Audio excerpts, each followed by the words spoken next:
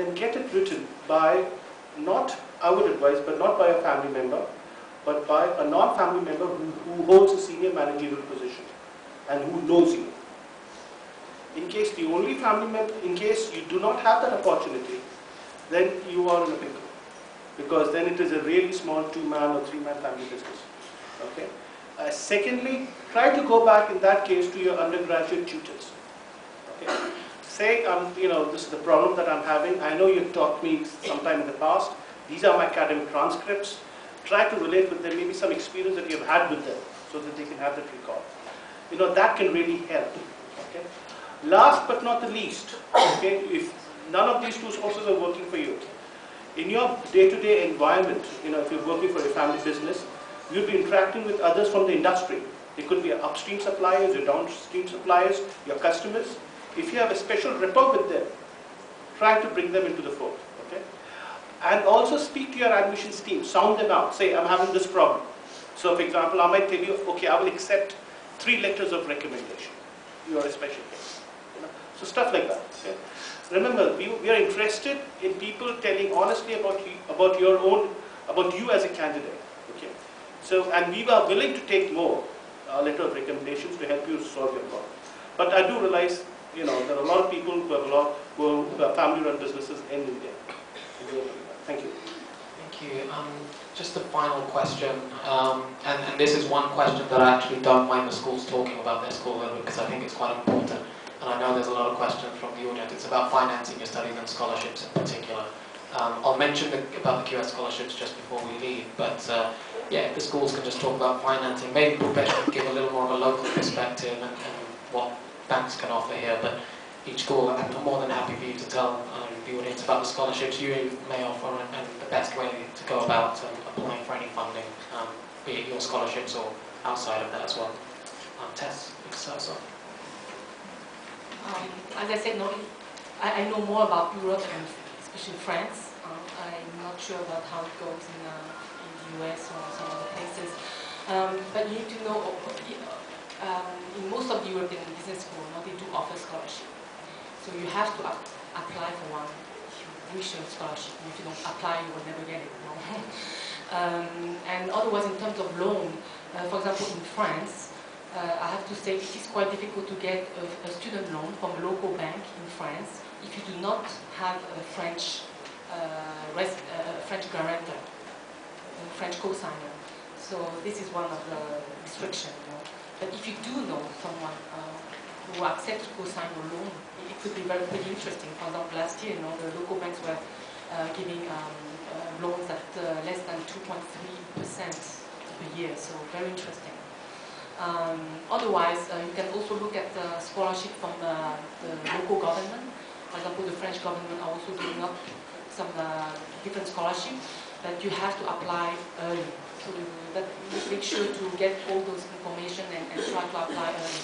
Of course, we do have some requirements, in terms of maybe GMAT and profile, and also from which country you are coming from, etc. So be sure to look at all that, in order to know the financing option you have.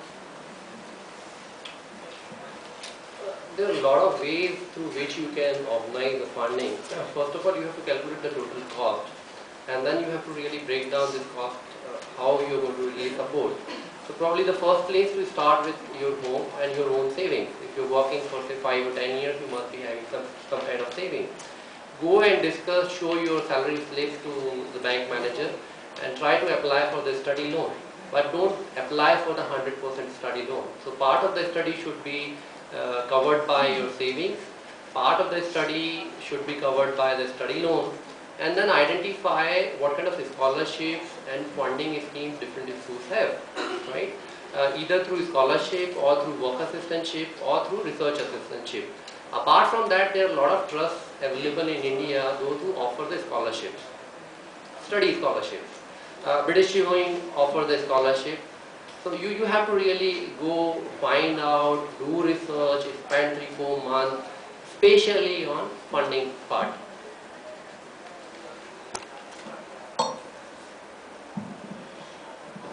In the United States, it is very common for us to award scholarships on merit. You don't have to apply for them. They're just offered when your acceptance letter comes in. That being the case, and this is very common, as I said, at most schools, apply to lots of schools, see who offers you what. This is a terrible thing to say. There are people who will shoot me, but the cost of tuition that you're going to read on websites is just a number. I can't tell a student what it's going to cost them when they apply. I'm sorry, I wish I could. But as I said, if they have applied to a number of schools, then when their acceptances come back, they will be given a number of offers and scholarships and assistantships as well, which are, I think, even better. They give you the experience, they give you a one-on-one relationship with the professor, all kinds of good stuff. But don't focus solely on the number you see on the website, because it really can be just a number. Speaking about the UK, most business schools, apart from the London Business School, will offer you a number of small scholarships. Even we do that, £750 off, £1,000 off, depending upon if you're able to show merit in your application. But these will only amount to roughly 10% of the total tuition fees that you're asking. What we offer is only one scholarship, which is a 50% fee waiver, highly competitive, but specific to Indian students. So, and your chances are pretty good, because we're talking of maximum 1 out of 10, actually 1 out of 8, based on last year's experience. Okay. But again, specific to the UK, you'll not get more than 10% of your fees waived off, unless you win a big scholarship. So there's a difference between the term scholarship and a bursary, and carefully look for that. Most of the smaller amounts that you see in the UK, to put it bluntly, they are enticements. Look for something substantial, 50% waiver, something as substantial as that. But they are going to be extremely competitive and extremely hard fought for. Okay. Thank you. Nelson, anything to Yes, that I fully agree with the previous speaker, that in Australia the case is that you need to apply for scholarships. It's very difficult to get a fully funded scholarship for your study.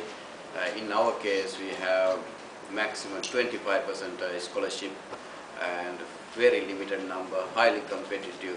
And remember that you are competing with other students coming from different background and different programs, because business school, they have programs, not only MBA, other master's programs. So basically, the news is not that good. Thank you very much. I'll just quickly touch upon the QS scholarships, because I've got so many people here. It says we have to answer it individually inside.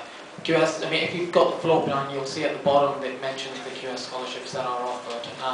Now that you've attended a fair, within a week or so, you'll receive an email explaining how to apply for one of the scholarships. Like Ashish said, some of them are full scholarships, some of them are what you would call bursaries and will help with funding. It is extremely competitive.